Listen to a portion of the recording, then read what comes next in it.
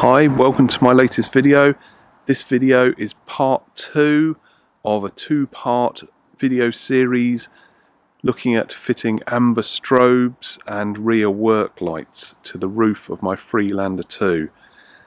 In part 1 I fitted the lamps to the roof rack. We've got 4 strobe lights and 2 rear work lights. And in this part 2 I'm going to show you how I'm going to wire those down into the car to switches on the interior light panel. Let's just have a quick climb up to the roof and just recap on where I've got to. So in the last video, in part 1, I fitted 4 amber strobes. Okay, so these are really decent solid metal construction, rugged and very bright amber strobe units. Okay, they were bought on eBay from a seller called Brighter Lights. They have the ability to synchronize up with each other, and they also have about 30 different flashing modes that you can sort of switch through. So I fitted 2 on the front there with stainless bolts, junction box underneath there screwed in. I've replaced the original 2 screws that I put in with some black screws.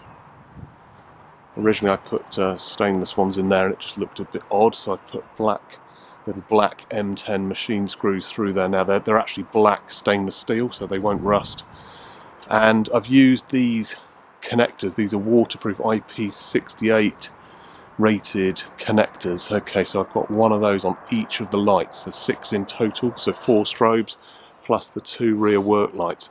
Each light has got a connector on it, allowing it to be easily disconnected and swapped out, or the mode change or anything like that. Okay, so everything's been wired in neatly with wiring cradles, and then on the other side there is a wire that goes all the way round and across to this junction box. Okay, so originally the junction box was going to go at the back there, but then I realised that from behind the car there would be lots of wires, cabling kind of visible in between these bars. Okay, so I didn't want that, so I've put it down there, but luckily it just fits nice and tight between those bars. What I was really keen to do, as well as wanting to wire everything in nice and neatly and properly, I have tried to keep this area inside the interior of the roof rack completely empty. Okay, so I didn't want sort of junction boxes just kind of bolted in here or sticking up. I wanted everything flush, so that spare wheels and all the cargo, whatever I'm putting on the roof, can go in there without rubbing through any cables or disturbing any of the kind of wiring that I've done. So these 3 connectors here and these 3 connectors here are the ones that feed this junction box here. So we've got a connector on that strobe, a connector on that one, the same on the other side, plus the wire from the front has got a connector on it, and that goes into there. I've 3D printed a wiring cradle. Let me just get the other one that I've just printed. Okay, so I've designed that. Here's a quick look at the 3D design, and that will go in, let's get this right, so that kind of goes in like that, and sort of clips in, and then there are 3 kind of cradles there for the connectors, just to sort of hold everything nice and neatly down, kind of out of the way. The junction box in the middle has been carefully screwed with some small short black stainless screws just into those bars, just into the top of the bars, just to kind of hold the lid shut. I've sealed around the lid with sealant, and there's a very small drain hole on the bottom just in case water does enter if jet washing the car or something like that. Okay, so that is the roof rack done. I mentioned earlier about the sort of synchronization wire. So there's actually 4 wires on the lamps, plus a 0 sync and the mode change wire. Okay, so originally I connected all the sync wires together. Now what happened then is all 4 of the lights flashed, then went off, then flashed, then went off. So there was a time where no lights were lit and then all 4 were lit, and it didn't really sort of look very good actually. It just the thing that I found is when I turned the lights on, even without the sync wires, because they all started at the same time, they were synchronized naturally because they all started together. Okay, now there was a bit of drift. Some lights flashed slightly quicker than others, and after about a minute they were sort of all flashing independently in their own time, and that actually looked better. It looked better. It sort of added a bit of randomness. It meant that at any one moment there was usually at least one light lit, and I think just sort of visibility at the side of the road, it actually looked better like that. So what I've done instead is, instead of connecting all of the sync wires together, I've connected the yellow wire in each of the connectors from each of the strobes. So they're all connected together, and the yellow wire is the mode change wire. Now I've set the mode. Here's a quick video of the mode that I've ended up with. It's a sort of multiple flash and then a short delay and then multiple flash.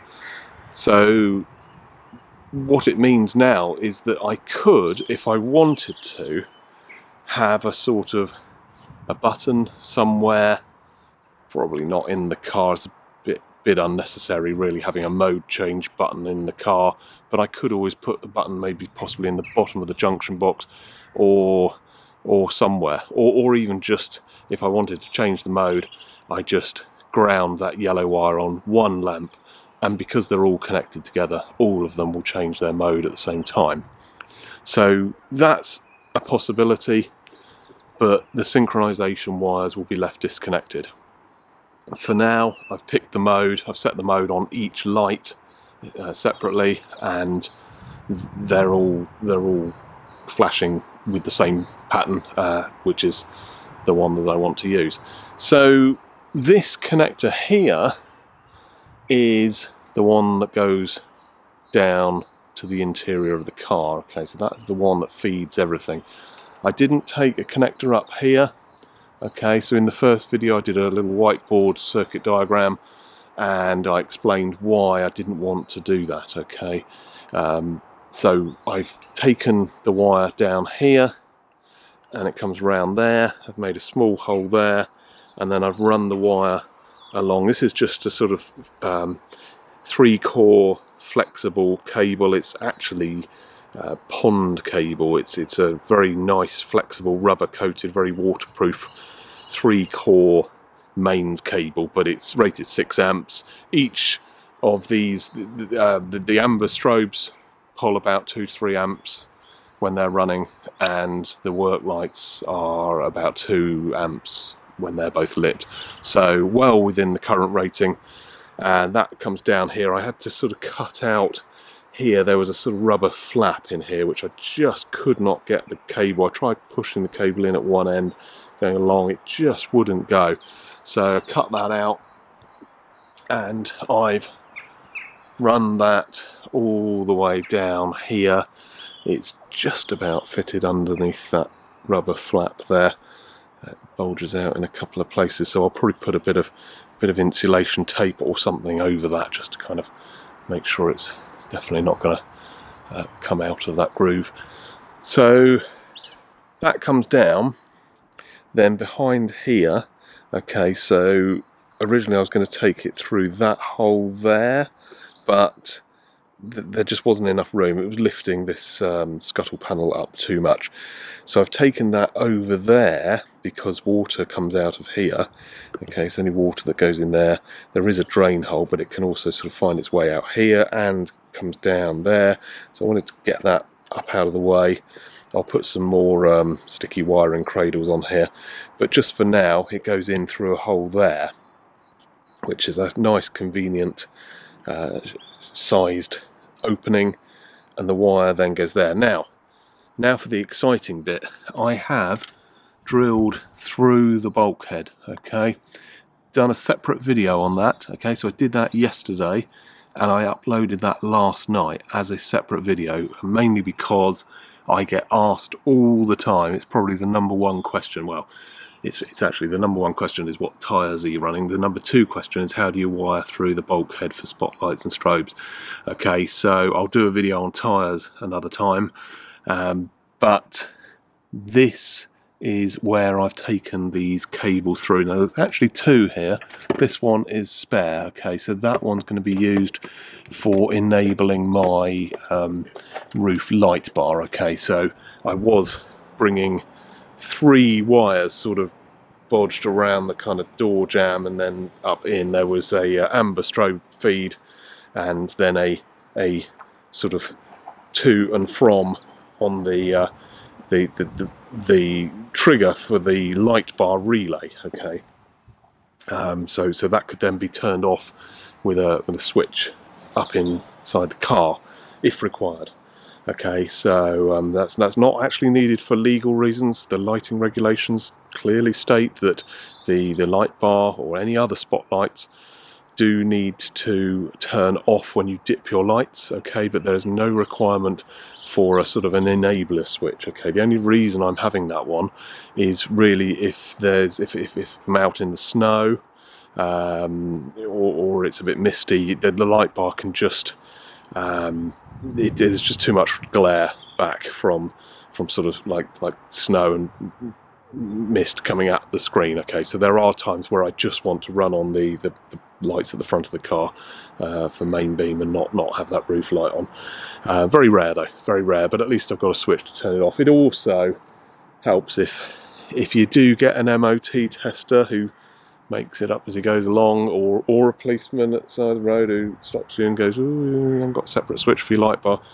Not actually required, but having a switch would just avoid any awkward conversations. Okay, so light bar wiring is a different thing. I'm going to be talking in this video about the roof rack. Okay, so that wire that I've brought down from the roof rack goes across there and then goes through that lower grommet there. It's a little bit bright at the moment, hopefully you can see that. Those go through and come out behind the glove box. I suggest you watch the video on the wiring because it was not easy at all finding a way through, because there's a lot of stuff in here. There's ECUs and junction boxes and heater ducts and also the explosive charges for the airbag, so you have to be really careful where you drill through. But I've got these wires coming through now, and I'm going to take both of those across, up out of here, and then if I just get into the car, right, and then up here. Now I have to stay well away from this thing. Okay, so this is the airbag curtain. Okay, so not an airbag like this airbag here, which kind of explodes into your face. This one, presumably it sort of unravels or something. I don't wish to find out really how it works, but it kind of protects you on the side window. Okay, so I'm guessing it protects you against glass coming in, or debris, or just an impact against the window or whatever. So so that's the side curtain explosive thing. Somewhere in there is a kind of like a detonator thing that kind of fires that. So stay well away from that, and also make sure that any wires are very carefully cable tied in so they don't get in the way of that should it ever need to deploy. This wire here is for my dash cam. Okay, so I've got dash cam there, and that that's a bit bright with the sun, hopefully you can see that. So we've got a next base dash cam that just wires up across here and down there. This wiring loom here is the factory loom that feeds presumably the back of the car. I can't think what else. It's maybe interior light, things like that. Anything else sort of up in the roof and towards the back of the car that it needs to needs to send power to. Okay, so what I'm going to do is get those wires up to the interior light panel. Okay, so this panel here, what I'm going to be doing here is wiring up another switch. Okay, so I have somewhere, I don't know where, I've lost it now already. I've got a green switch, so a bit like this sort of orange and blue one. I've got a green one which I'm going to put in the middle of that rectangle there. So I'm just going to drill through here and fit that, and yeah, then connect up the pond cable, and that will be it really. Then I'll have the strobe wire. So this blue, now what have we got here? We've got that's positive feed, and then there's a ground, because these are illuminated switches. Okay, it's very important to use illuminated switches. I need a ground wire onto there, and then the middle one is the switched active pin on the switch. Okay, so that will go off to the amber strobes, and then the same on the green one will go to the to the work lights. Okay, so we've got a bit of a mess of piggyback connectors here. It's not pretty at all, so I'll try and do something about that as well, neaten that up really. Ideally I need like a sort of grounding block or something like that in here. I'll see what I can do. So I'm going to actually take this panel completely off so that I can drill it. It's a 20mm drill for these switches, and yeah, I'll just sort of get a hole drilled in here, and then get that switch put in, and then reassemble. Okay, so I've drilled a 20mm hole here, and I've put in the green switch. Okay, so that looks pretty good, I think, with the 3 different colours of illuminated switches. What I'm going to do here, rather than using a load of spade terminals all kind of piggybacked up, is I'm just going to solder across here all of those sort of like brass coloured pins that you can see on the switches. That's the ground connection to enable the little LED to come on inside. That's why it's a different colour to the other 2. So I will just strip back this insulation here and here and just solder that on, so we've got 1 earth wire there. Otherwise we're going to end up with sort of 3 or 4 spade terminals all piggybacked up, which is just gonna look messy. So right, so let me do that, and that is, let's see what we've got here. What colour is that? That's amber. So that's the positive, so that needs to actually go onto that one as well, for the work light. So again, I might actually sort of solder that one across there. The blue light is different. Okay, so that has a sort of an in and an out for the relay energizing signal for the light bar relay. Okay, so this panel, before I put it back in, there's a couple of things I want to do. So first of all, I just want to tell you a little bit about removing this panel, and then I'm just going to quickly summarize the electrical connections that we've got here, and then I want to show you something else that I may do before putting this back in. Okay, so I've run these wires, these 2 cables here. This is the original factory loom, which has connectors on it for the microphone. So this is the microphone for the hands-free, and also this little thing here, which is the airbag, passenger airbag warning light. Okay, so that's on one of this little black plug here.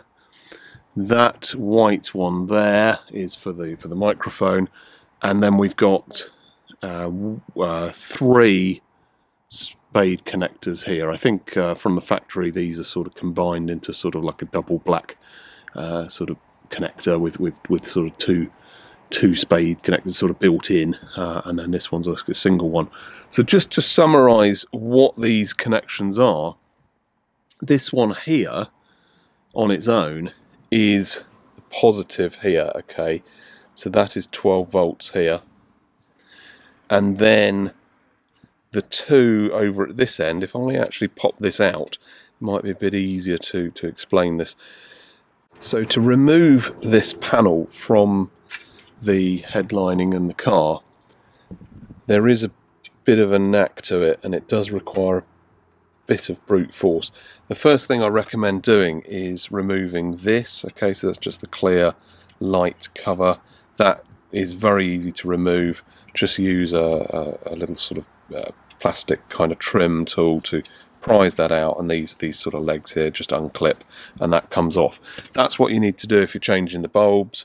If you want to go further and actually remove the panel, then the best thing to do is to remove this bulb holder unit first. Okay, so that just has a little metal clip here. Okay, so you just from the other side just put in something into that gap there, and this little gap here, and press that clip, and that just comes out. Okay, once that is out, then you can sort of reach in and really start giving this a bit of a tug. Okay, and there are three places here where it uses these kind of like plastic clips, okay, plastic pegs, okay, and those go into these holes up here. Hopefully you can see that there's a hole here and one there and one there, and they are quite difficult to remove. You've just got to pull it down to just pull those out, and that does require a bit of force. As well as disengaging those three pegs, there are 6 barbs, okay, 6 barbed clips around the perimeter of the panel. Okay, so 2 at the front, 2 at the side, and then 2 at the back, which are sort of almost a different angle to the others.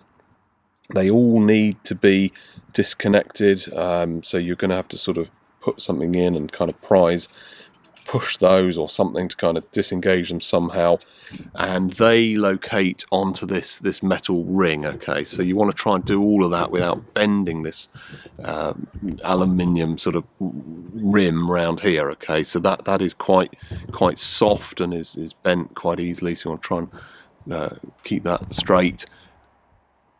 Push some sort of trim tool in to disengage all of those barbs, and then eventually the panel will come out. This spike here doesn't hold it in place. That is just a locating spike, so when you put it back in, you kind of lines up and gets in the right position. Okay, so that's how you remove it. If I just now quickly talk a bit about the electrical connections here. Okay, so that goes that way round.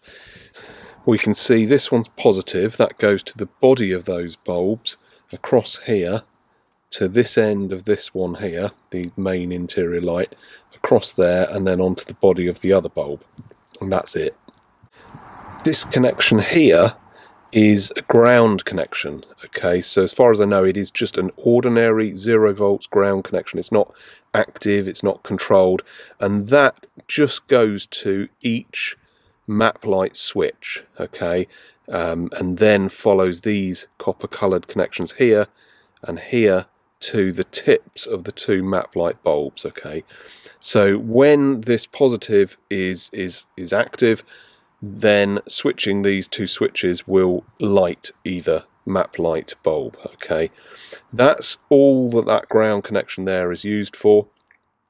This other pin here, which is sort of right angles to the ground connection, is an active ground. Okay, so that one goes through the main interior light switch here and is connected via this copper wire here, this copper sort of track, to the other end of the main interior light.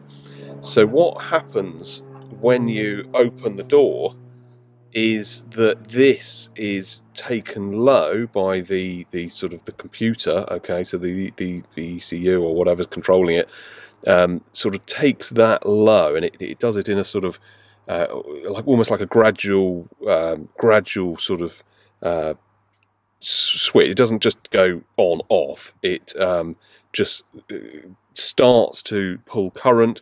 The light, we've all noticed that our interior lights sort of come on gradually and then go off gradually, and that is all controlled by this active low here.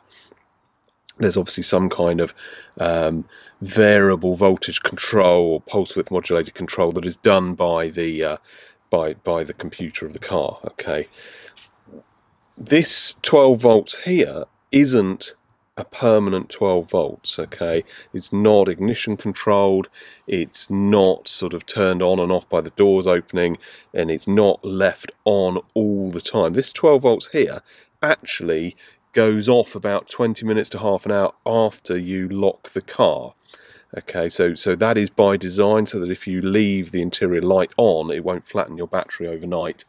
Okay, so this here could be used to drive the dash cam that I've got here, actually.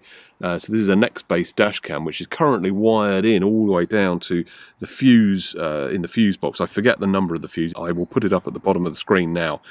And that dash cam is using a hard wire kit. Okay, so that allows you to connect the usual 5 volt USB connection to a 12 volts ignition controlled 12 volts. Okay, so when I start the car, the dash cam comes on, and then when I stop the engine, turn the ignition off, it goes off. Okay, so if I was to connect to this one instead, then the dash cam would stay on a bit longer, 20 minutes, half an hour, which is great for supermarket car parks where you park up, you walk away, and your dash cam's then off.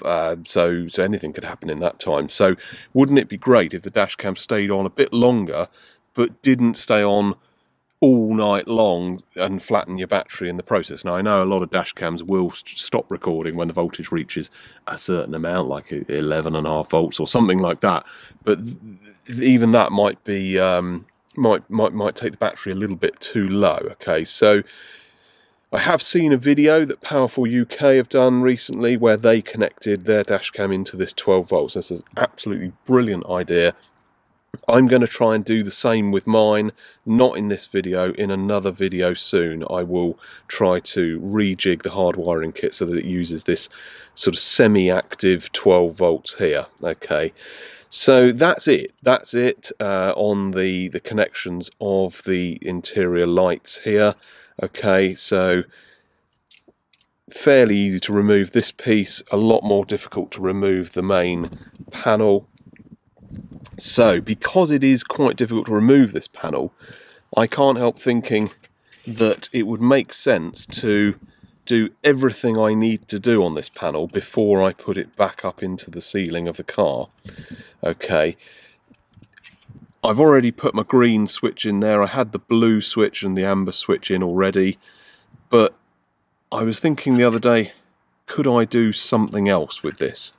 Could I possibly put something into the spare microphone hole here? Okay, so these little sort of vents here, they're not vents, they are like speaker grills effectively, or microphone grills. That is the microphone there, and this one is where it would go on a left-hand drive car. Okay, and the reason for that is it's a sort of directional microphone. It actually says on there, you can just about, let me just see if I can zoom that in a bit. It actually says, I don't know if that's there, can you see that? It says to speaker.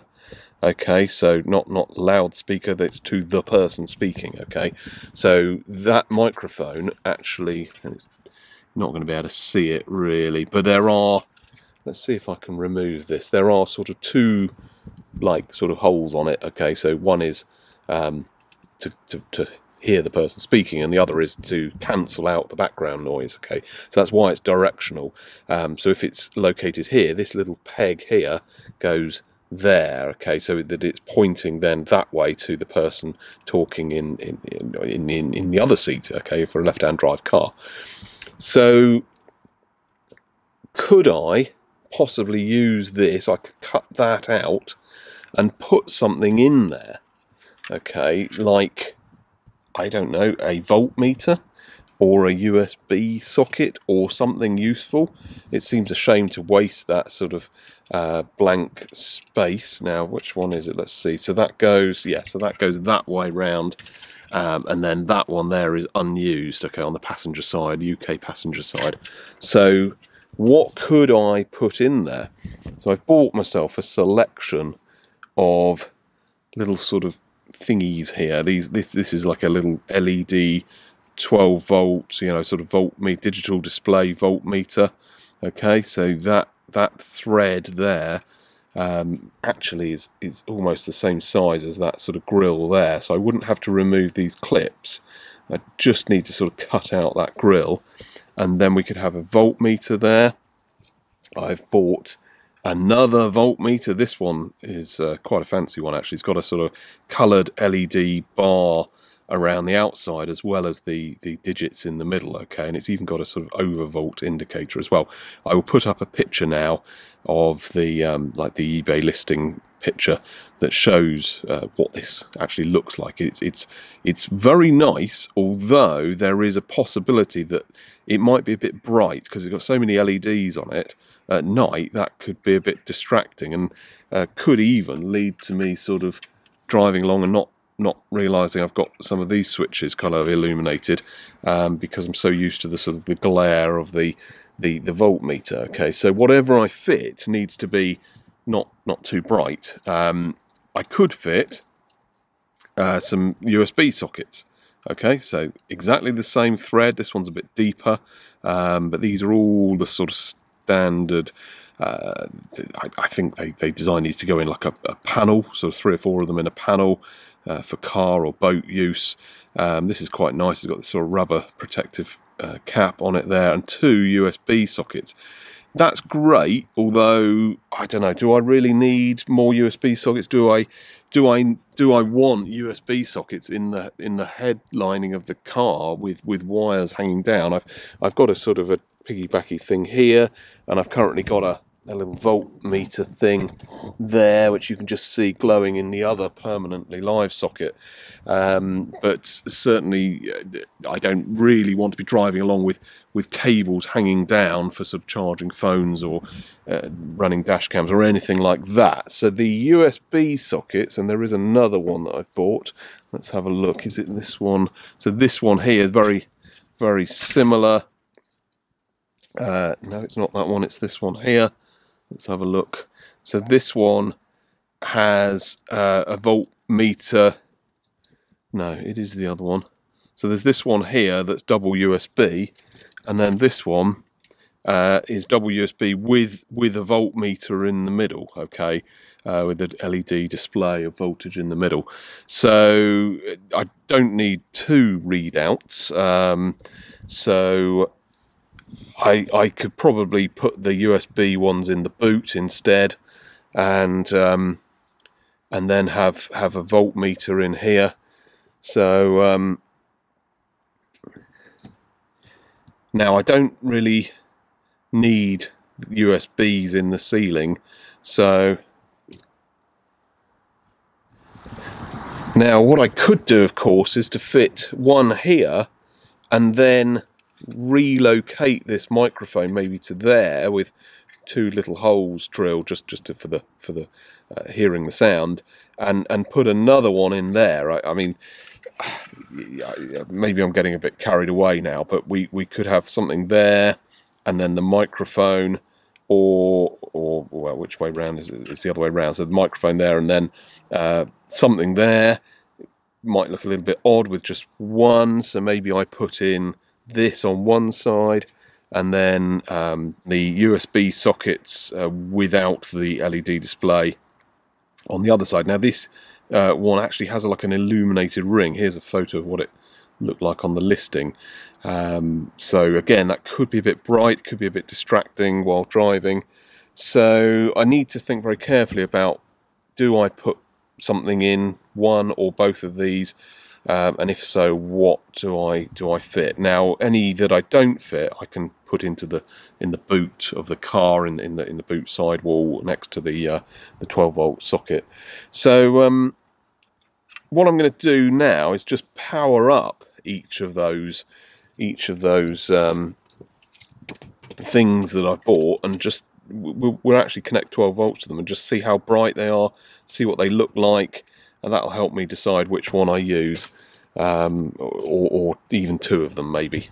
So we'll see what they look like, and then I need to chop out one of these grills if I am to go ahead and fit one into this panel. Okay, so I've just got some crock clip leads here, and what I'm going to do is, first of all, I'm going to power up this one. Let's just connect up.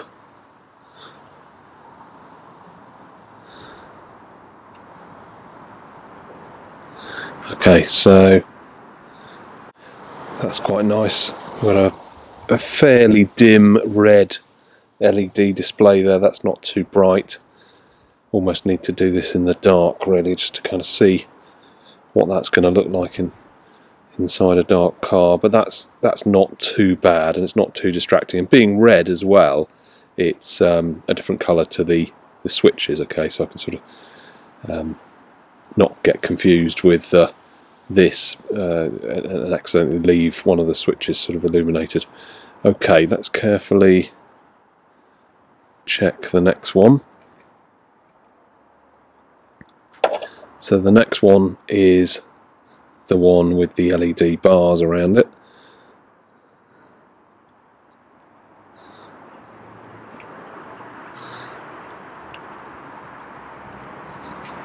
Okay, that's nice. That's nice. Okay, so that's got a blue LED display. I'm not sure what this I thought that single red LED was like an overvolt indicator, but it seems to be on for 11.8. Maybe it's undervolt as well. Okay, so this is showing up a red there, saying my battery is in need of a bit of a charge. I haven't driven my car all week, and last weekend I was messing about with work lights and amber lights, setting flash modes and things like that, so looks like the voltage is getting a bit low. So that's nice though. That's nice.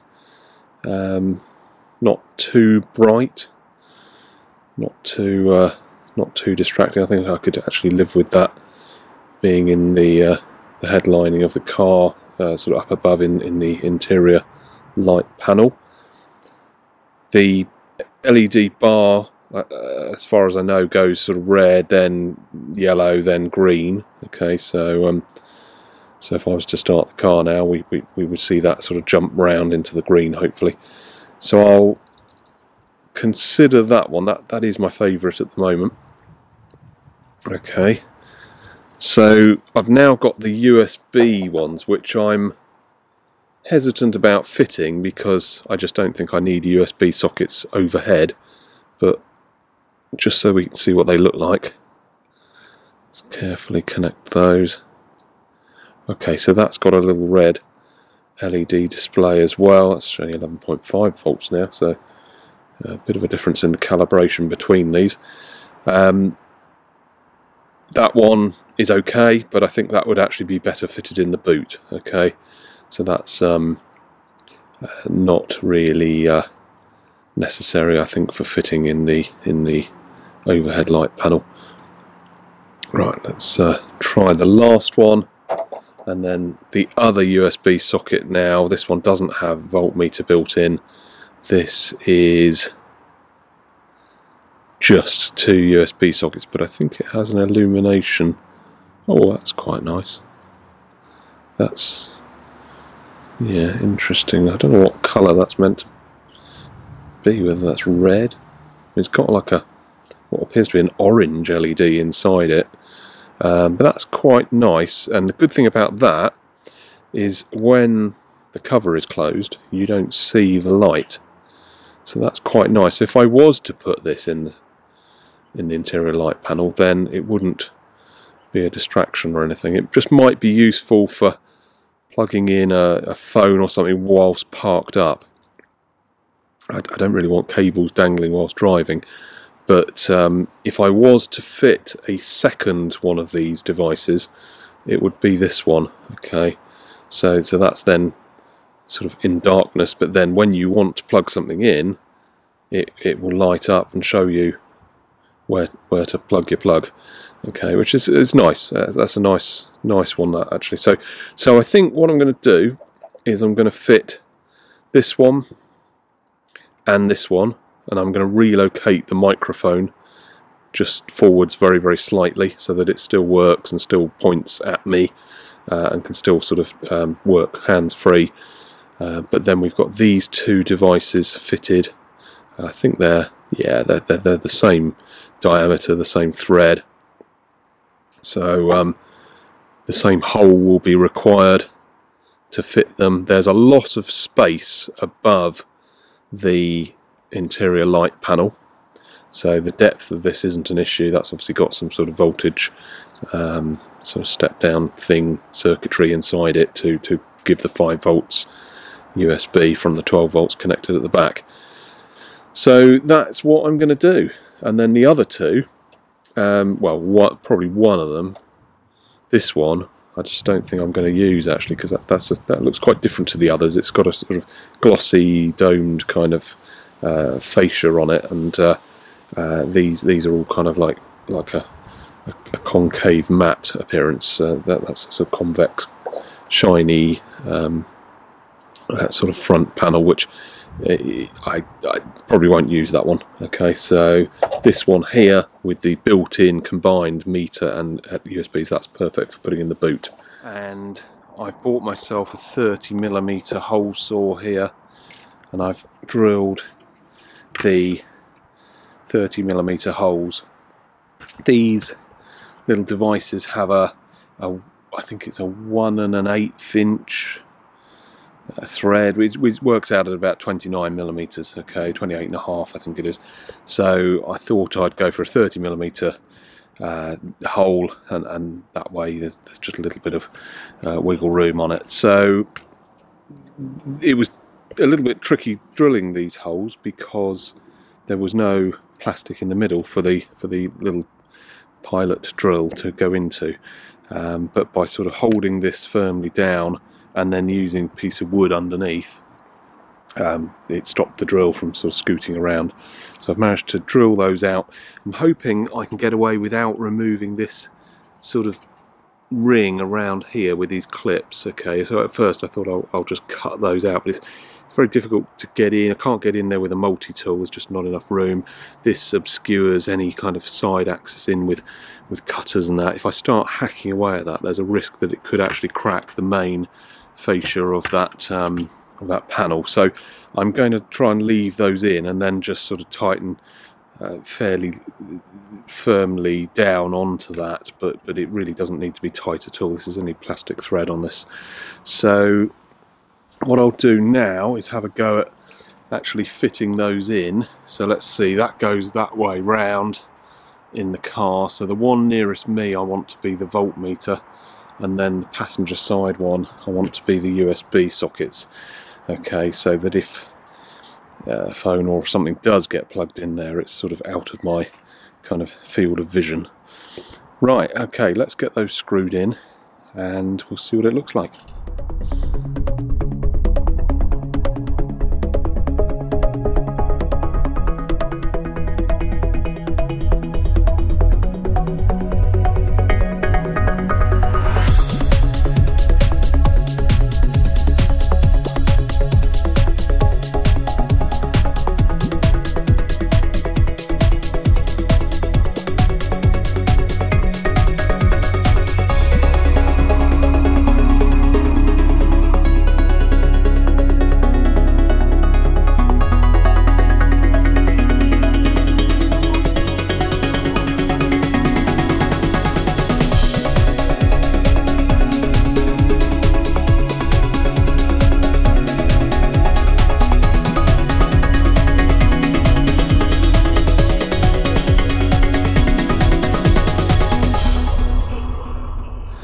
Okay, the panel is in,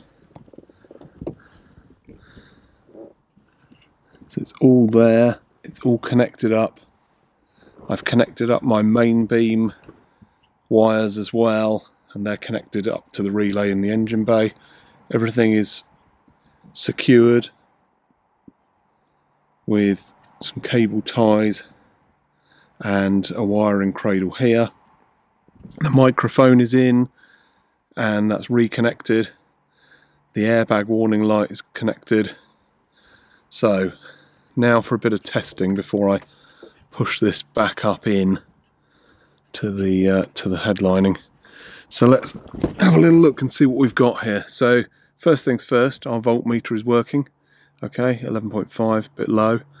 But I'll start the car in a moment, we'll see if that goes up. Map light 1, okay, so that works. 2, that works, and the interior light is also working. So if I don't know if that will go off when I close the door, but the LED's working, okay. So if I now put this one on, okay, we should see the strobes. Yeah, strobes light lit. And then green one. Let's see if the work lights are lit. Yeah, they're lit. It's a bit difficult to see them in the daylight, but they are definitely on. And then what I'll do, if I film this while I turn the ignition on, we should see that airbag warning light. So let's put the key in. Okay, there's the airbag warning light, and this blue one here, if I flash the headlights, yeah, that lights as well. Okay, and the light bar, I saw the glint off the bonnet of the light bar coming on. Okay, so I think everything's working. The only thing I haven't tested is this USB. Oh, that's lit up, that's nice. So let's see if we can plug something in. So if I put my phone into the phone, I've got like a cradle thing here, put the phone in there, and then if this is powered up, the phone should start to charge.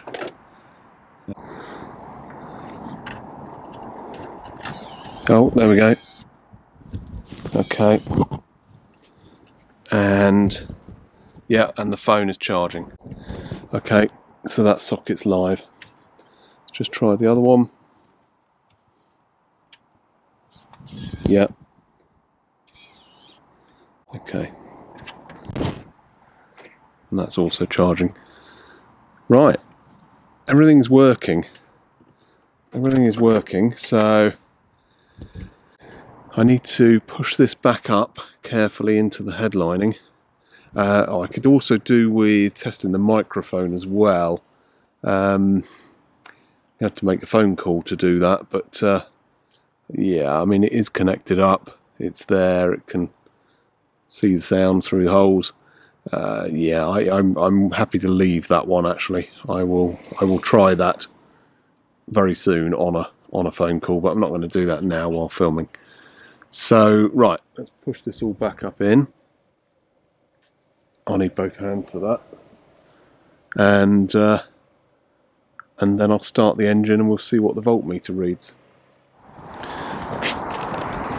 Okay, right, it's back in there. It's clipped back in. Those pegs have located. The front is okay. The back is just hanging a little low, actually.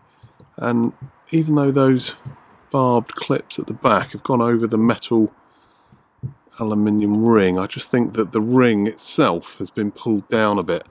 So that's not sitting quite right. So I think what I might have to do at some point is either just carefully pop the back out and sort of push the aluminium ring up a bit so that that is held a bit further up. I might be able to remove this and reach in, but it's more likely to have to be done from the back. But it's in there, it's secure, and everything's kind of working. Now I realised I did something wrong with the USB here. So I've put that way round so that it, you know, flips away and you can then plug in without it kind of being in the way. But the writing there is the wrong way round. Doesn't really matter, it's a minor thing, but this sort of flappy rubber cap could probably have been fitted this way round with the sockets the other way round. It doesn't really matter because it's kind of hidden from view when that's closed, but yeah, it's just something I've just noticed. It's if I do pull the back down to deal with the clips, then I might better just reach in and sort of loosen that and allow that to rotate. But for now, this is in. I'm going to start the engine now. Let's just start the engine and see what happens to our voltage.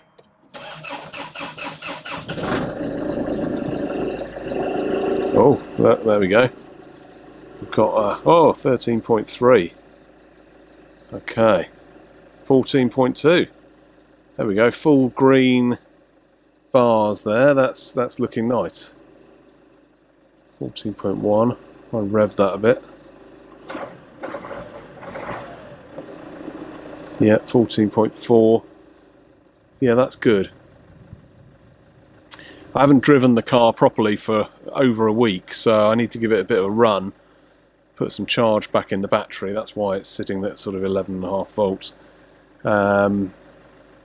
Okay. Right, that's good. And now later on tonight in the dark, I will come out here and just see how bright that looks in the dark. Okay. So here we are a couple of hours later, and I thought I'd just see what this looks like in the dark. Okay, so we've obviously got the blue interior light here. There's the gauge. The USB socket's also lit there. So I'm just going to start the engine. If I close the door and what I want to do is I want to see how, with the headlights on, how bright that is. That's actually not so bad. The USB socket will be hidden, okay, because the cover will be closed.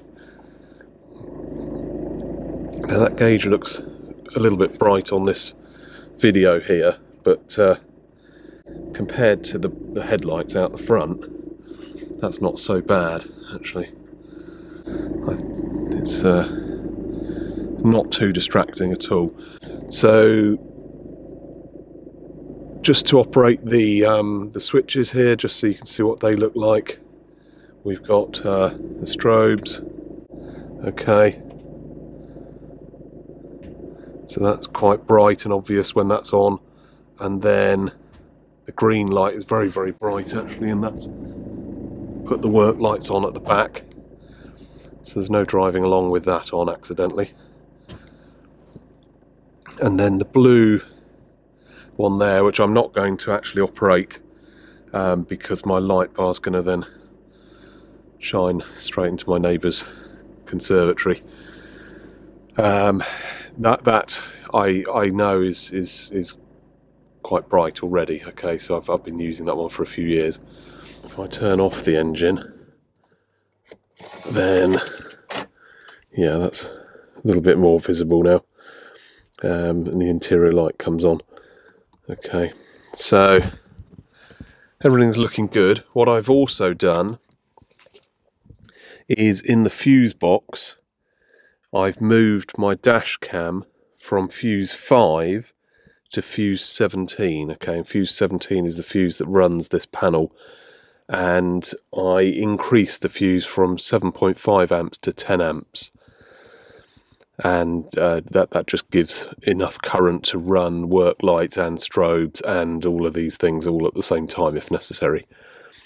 So what that means is that the dash cam will stay on a bit longer, okay, because the 12 volts to this panel goes off after about half an hour. It's about half an hour after you lock the car, the dash cam should go off. Okay, so the interior light is now faded out, not completely, it's still on dim. The dash cam's still on. So what I'm going to do, I'm just going to get out of the car and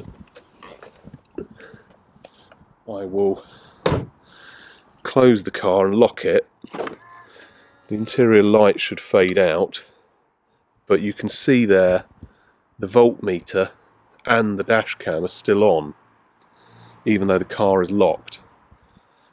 Okay, so what I will do is come back in about half an hour and check that both of those have gone off.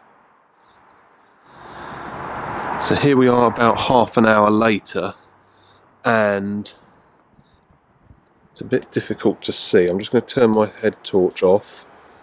You can see there inside the car the dash cam is off and the voltmeter is also off. If I unlock the car, you see the voltmeter has actually come on with the interior light, and the dash cam is also powering up. This is before I've put the key in the ignition, which is quite nice. Okay, so it's up and running before I even start the engine and move away. There's the voltmeter there, and let's see if this, yeah, the USBs are lit up as well. That's good. Okay, right, well, I hope that video was useful. Don't forget to like and subscribe. Thank you very much for watching. I'll see you in the next video. Thank you, bye.